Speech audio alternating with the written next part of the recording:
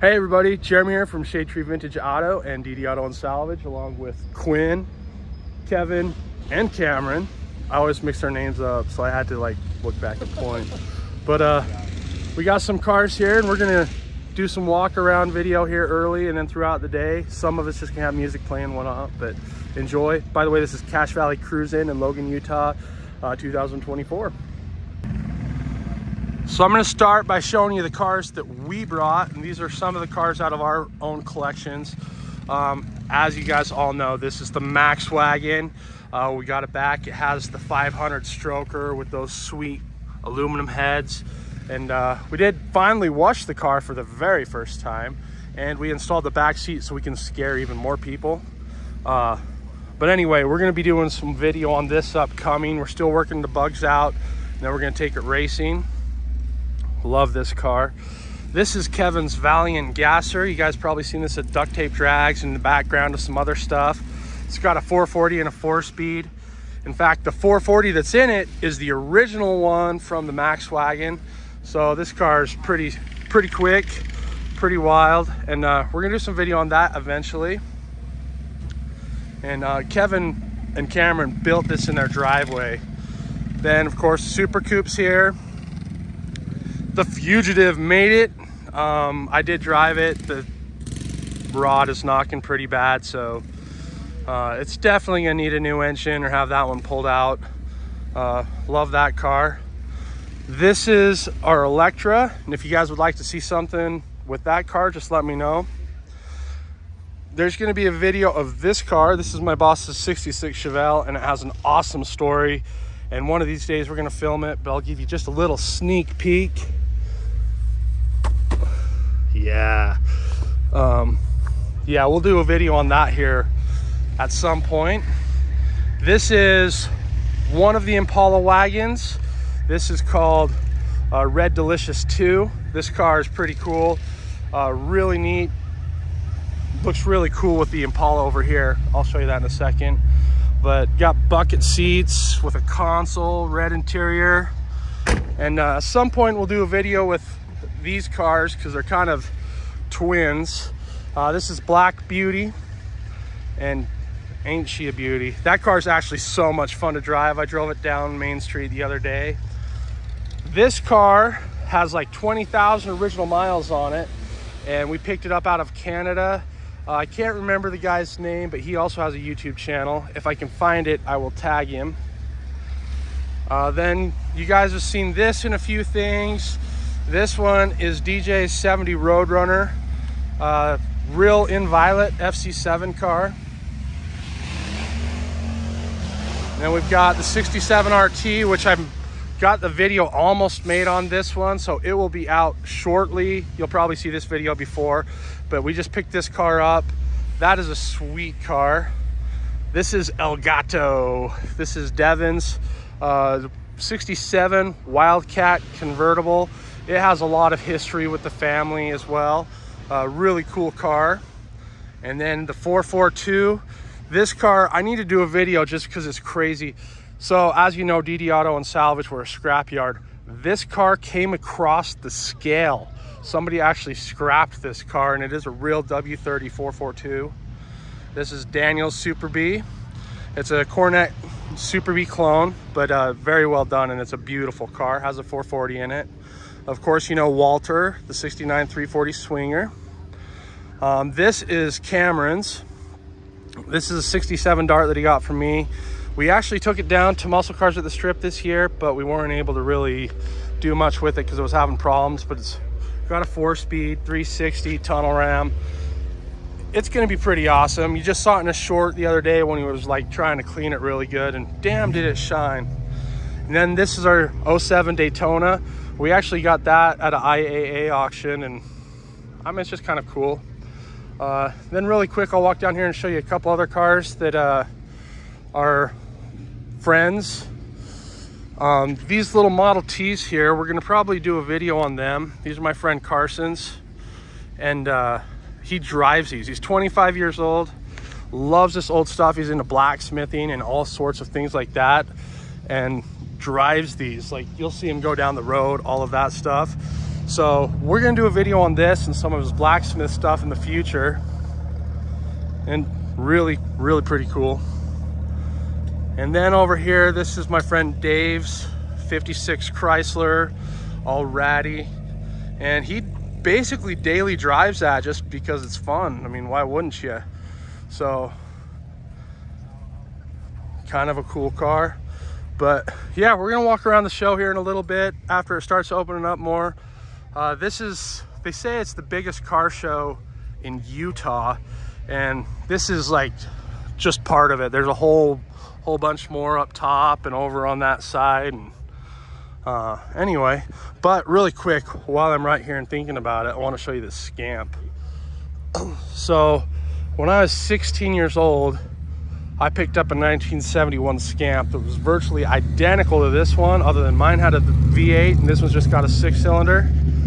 I paid $3 for it, delivered. The guy wanted me to buy him 2 cans of beer.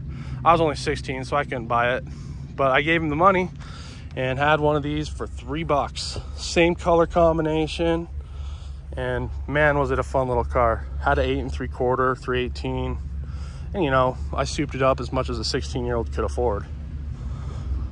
But anyway, well, we'll walk around here in just a little bit and get some more video.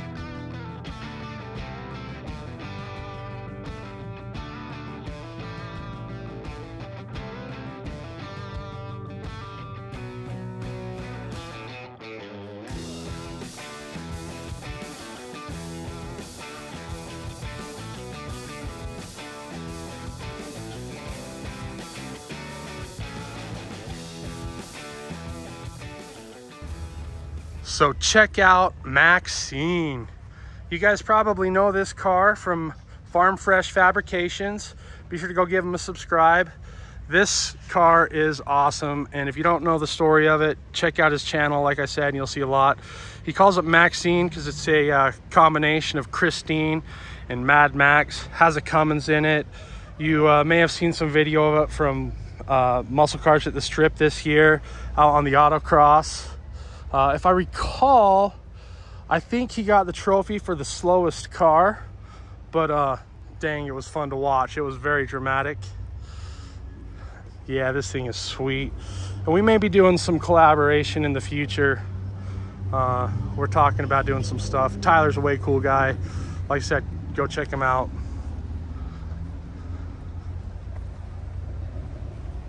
So awesome.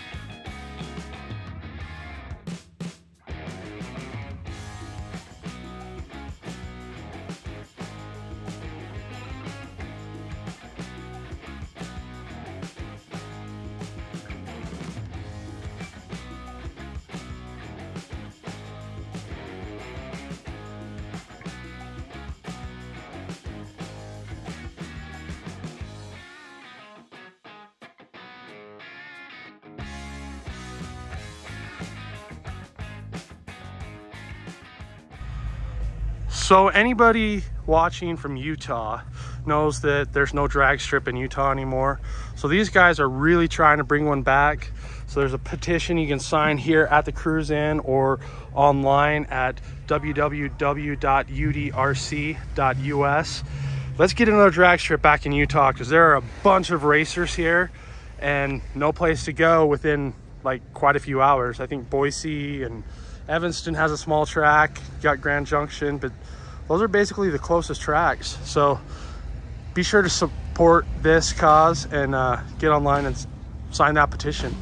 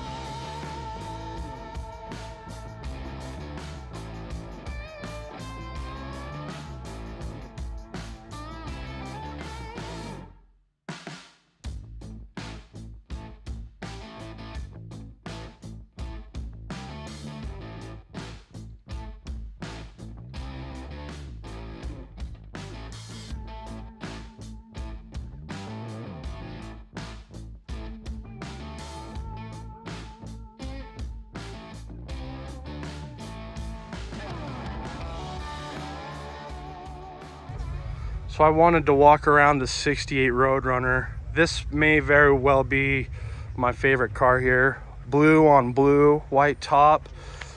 I don't know if it is a Survivor or restored, but this car is just absolutely gorgeous. I haven't seen under the hood, but geez, I love the wheels, redline tires, hubcaps. I would totally drive this car. Got automatic, can't really see in there. It has the tack, bench seat. Try to get out here and get a better long shot. Really just, it's perfect. That car is gorgeous. So just saw this here. This thing is actually sweet. I'd love to have this with the Super Coupe. Look at that awesome plaid interior. Maybe you can see it. Buckets and a wagon. How cool. I would drive the heck out of this thing.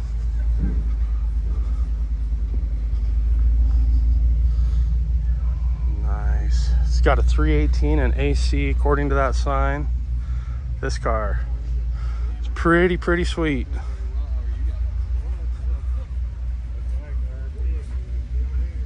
That's a good thing.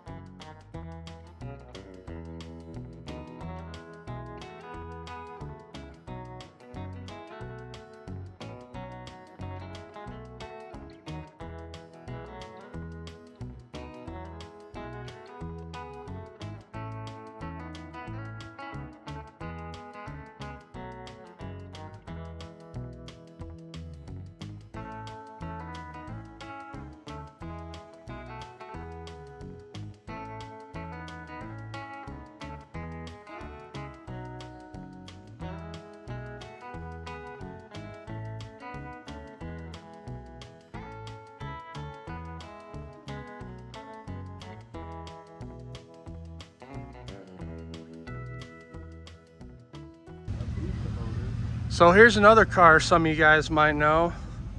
One of the Gambler cars. Also Tyler from Farm Fresh Fabrication. This thing is pretty sweet. That is a big Nova. It's pretty sweet. These are all the Gambler guys, or some of them, I guess, not all of them, of course.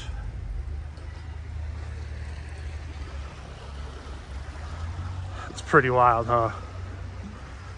And like I said, be sure to go give Farm Fresh Fabrication a subscribe and check out all their shenanigans. They do a lot of crazy stuff.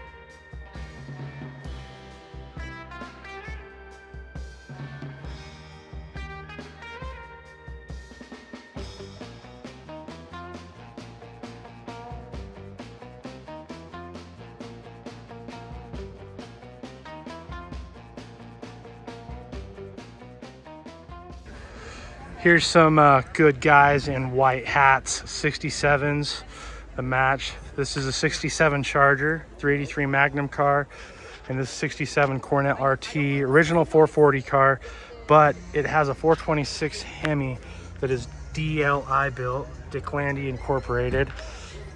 I've known these cars since I was like 15, 16 years old, and I remember seeing that engine on the engine stand, and he had a valve cover that was all smashed and had the DLI on it, and it was just hanging on his wall. And he told me the story that while I was down there and they were building it, Dick Landy himself backed over the valve cover in one of his cars, and so he got out and signed it and gave it to the guy that owned the car. So I don't know if they still have the valve cover, but I sure hope so. And what a cool story. Gorgeous cars. They are original paint and everything. Like I said, I've known these cars over 25 years. Just beautiful cars. If I recall, that one, the Charger, was bought by the old owner's uncle originally. Just neat stuff. And when do you see a real DLI built 426 Hemi? So.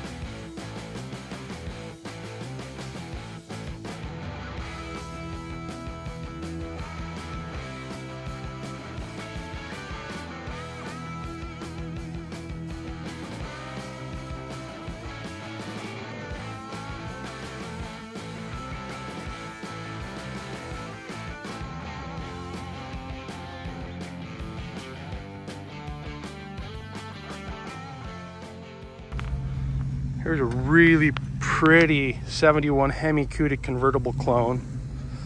I love the all black, the black bumpers and the black billboard. It just looks really sinister. I'd hate to get in this thing in the hot sun though. But yeah, really pretty car. Yeah, now you can see the black billboard on the black. It just looks really cool.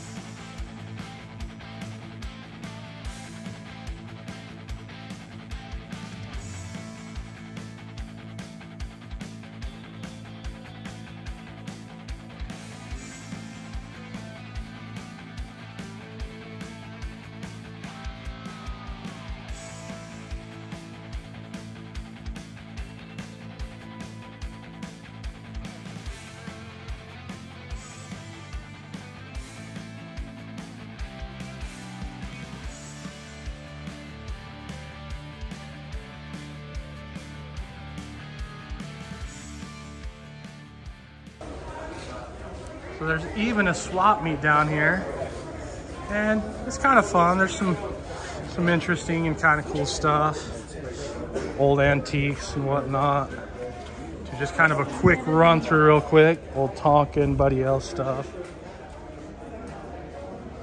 Some wheels, lots of wheels.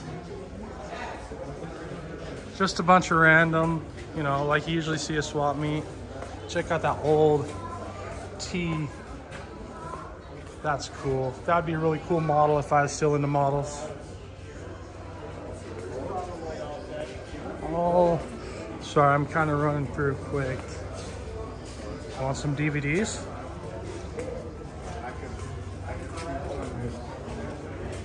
Get up here, got like cool automotive stuff, non-automotive stuff.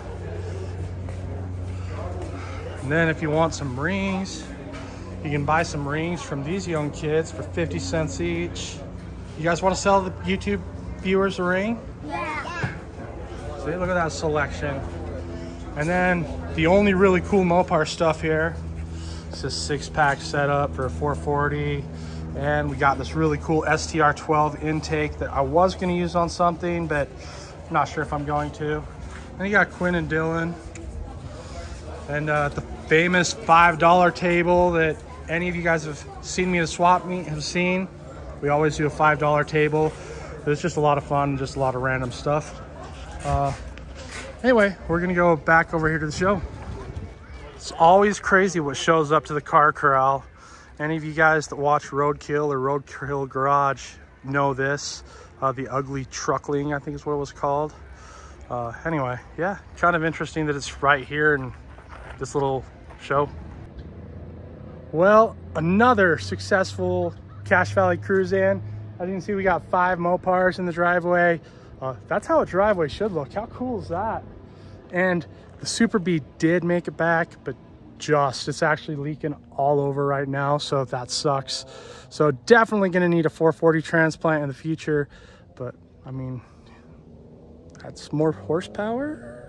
I don't know. But anyway, I hope you guys enjoyed the video. Also, like I showed you, we got some cool shirts, cool hats, lots of new designs. So be sure to check out the merch shop down here below. There's the link. Help support the channel, help us grow. We really appreciate it. We appreciate all the viewers, all the support. Love meeting you guys out in the wild. It's pretty cool. Anyway, thanks again for watching. Have an absolutely awesome week.